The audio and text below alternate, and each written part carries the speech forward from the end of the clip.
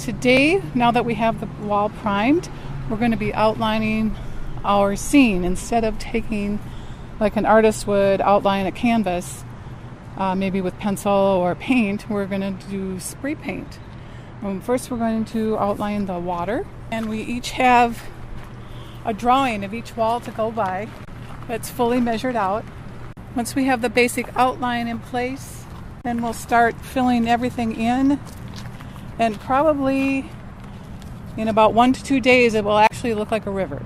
It's truly about water. You know, it's pre-settlement times, and it's just about trying to remember what our river might have been like pre-settlement times, the beauty, the aesthetics. We can do it. I mean, we can do anything we want in this world as human beings. And if we want our river to be back to the beautiful water that it used to be, we can do that.